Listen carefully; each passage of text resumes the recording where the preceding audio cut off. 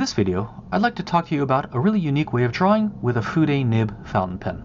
This is something that can only be done with a Fude Nib and creates an effect that actually doesn't look like it was done with a pen at all. For those of you that have never seen a Fude Nib, I have an introductory video on my channel, but to briefly summarize, it looks like this.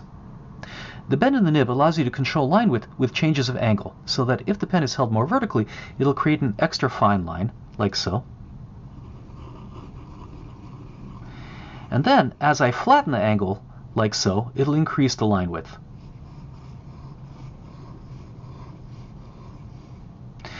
If you'd like to know more about Fude nibs in general and see my recommendations for what pens to purchase, I'll leave a link to that video below. But if you already know what Fude pens are and use them for drawing, I think you'll find this video interesting. We know that the Fude Nib is a remarkably versatile drawing tool, but what I'd like to show you today is what it can do when the going literally gets rough, when you draw with it on rough textured paper, such as this cold pressed watercolor paper made by Arches. This type of paper is not really designed for normal fountain pens, and though I occasionally do it, it's a somewhat scratchy experience. The bend of the Fude Nib, however, glides over the surface smoothly and creates something that looks like dry brush, which is a popular technique where an artist uses a slightly moistened brush to create rough textures, like this.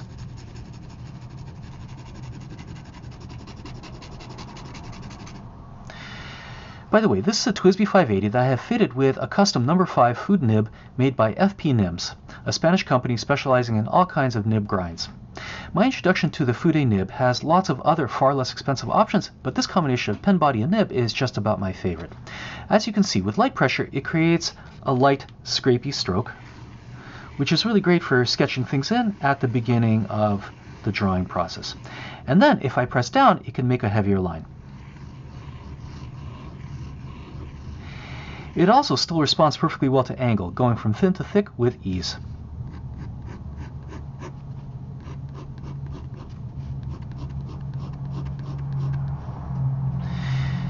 It almost feels like you're drawing with a charcoal pencil and not a pen. It's very easy to control, and I find that it gives me access to a huge library of different strokes and textures, way more than I can get with an ordinary fountain pen. Here's a little hack that only really works with piston fillers like this TSWBI 580. If you need to put down a wetter line or to fill in a large area with ink, you can give the knob a slight turn, like so, which will saturate the feed and put down a much wetter line.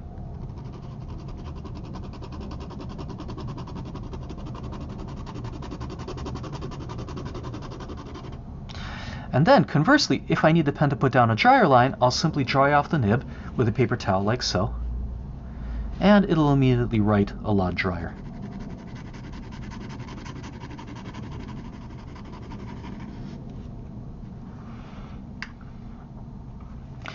To my mind, this technique is really great for sketching landscapes because of its unique ability to render rough organic textures such as rocks, tree bark, leaves, grass, and so on. So for instance, for rocks, I can do something like this.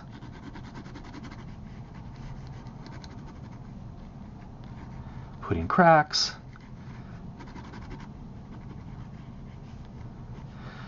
For tree bark, I can do stuff like this.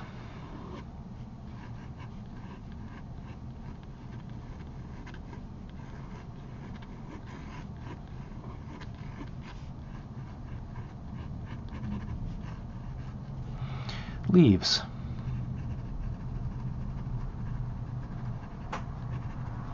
Branches.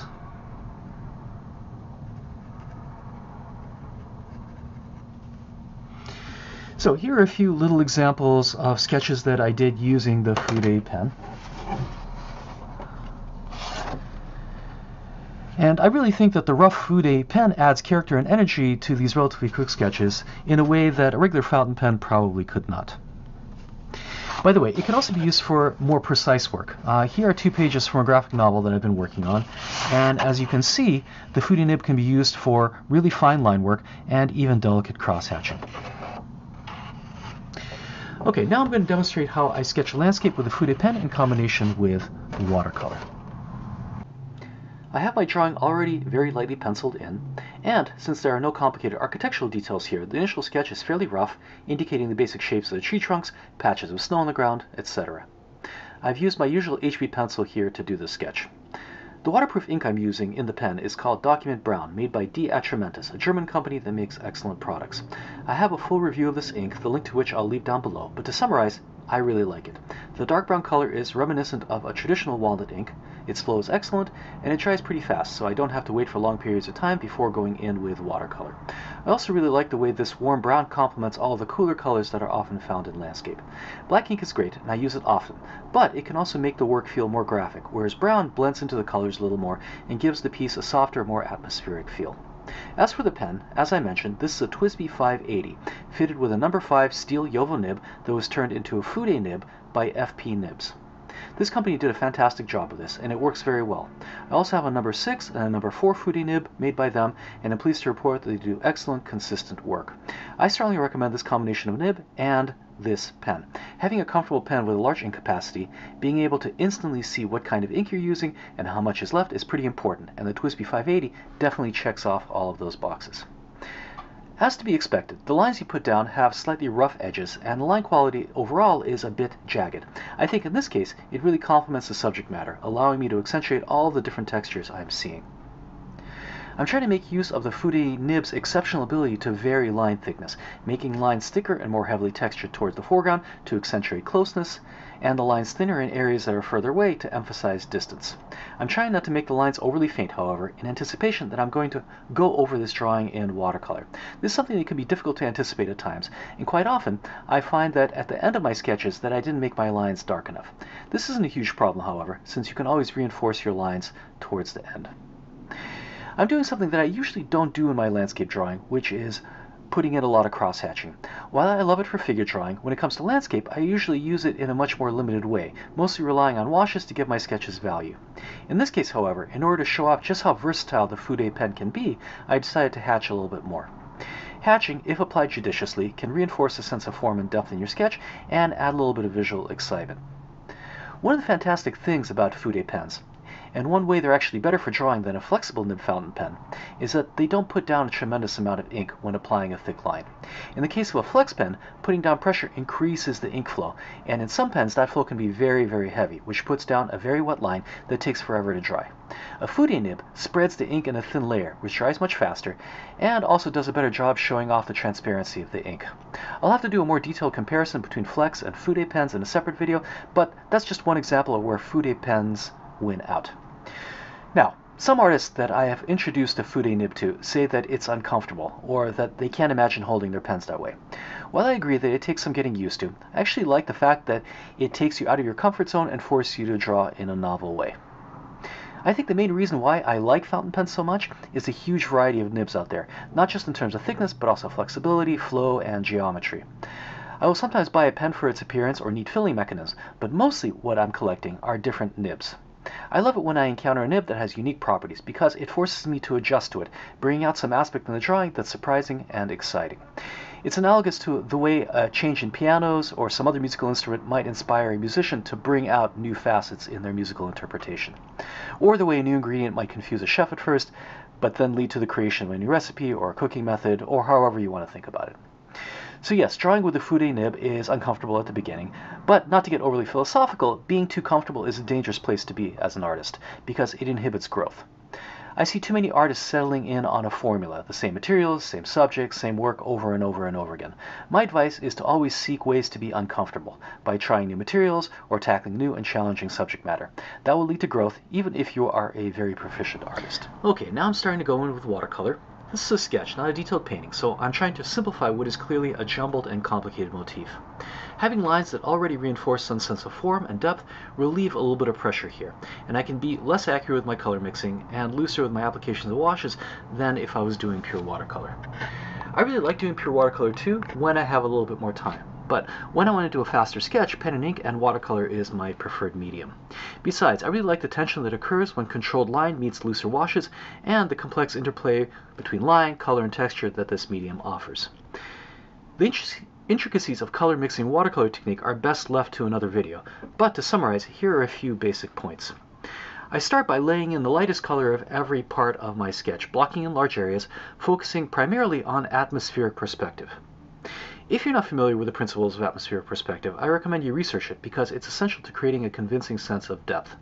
In short, It's the propensity of colors in the distance to lose saturation and become more blue. In other words, colors that are saturated and closer to blue will look like they're further away, and colors that are more saturated and closer to either yellow or red will look like they're closer. Since I'm working from a photograph, I'm forced to exaggerate this effect, since the camera is not as sensitive to atmospheric perspective as the human eye. This, by the way, is why it's common for beginners to be told by their professors to avoid working from photographs. Photographs distort and simplify value and color, and because they're flat, make it very difficult to understand the forms you're drawing. However, once you have a few years of drawing and painting from observation under your belt, you can use a photograph as reference and add color and value nuance that the photograph has lost. Here's another important point. It's easier to get a variety of greens by mixing them out of your yellows and blues rather than using green pigment. I do have a number of greens in my palette, but usually use them only when I need to saturate my mixture of yellow and blue. They are rarely my first option. There's nothing wrong with using green pigment, but mixing your greens out of other colors will allow you to focus on exactly what kind of green you need, making for more sensitive color choices. For making shadows and greens, avoid just using a darker version of the same color you used in the light. I usually mix some kind of purple into my shadow color. The red in the mixture will desaturate the color, red being the opposite of green, while the blue and the purple will make the color a little more blue, which tends to be the case in shadows. Mixing your greens is one of the more difficult aspects of landscape painting. Try to mix a large variety of greens and keep asking yourself, how is this green different from that green? The more color shifts you can capture, particularly in your greens, the better your painting will be. A few additional points. When creating shadows, try to avoid using black. Black pigment is a bit of a bully and doesn't mix well with other colors. You'll find that you'll get better results if instead you use some combination of brown and blue. This can be either burnt umber and ultramarine blue for darker shadows, or for more delicate, lighter shadows, such colors as cobalt blue and burnt sienna. Another important point is to avoid going too dark in the shadows. This applies to pure watercolor as well, but is super important when working with pen and ink. Keep the watercolor washes light enough so that the ink is the absolutely darkest value. Otherwise, if your washes are too dark, all the hard work you've done with all your line work will be lost.